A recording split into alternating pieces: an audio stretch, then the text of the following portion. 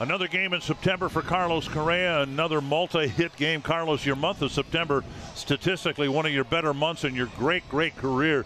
What's turned things on for you at the plate in the month of September? Just stay selectively aggressive, a little more aggressive this month, swinging at better pitches, not taking that first pitch strike down the middle, and it's been paying dividends. So, being aggressive was the key.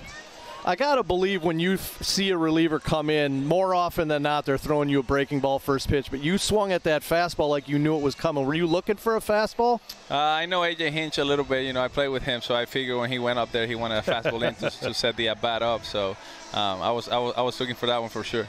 This is a different world for you to be playing games at the end of September that aren't critical in a division race later on in the playoffs. Is this difficult at all for you? It's different. It's different, that's for sure. But, my message in the clubhouse is just to the young guys is just go out there and show the team that, what you got, the talent that you have, and next year when you show up to spring training, fight for a job.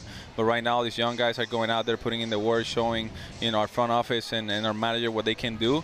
And next year, when the team shows up to spring training, I'm sure they're going to show up ready. One final question for you. You're a great player. You've played with some great players.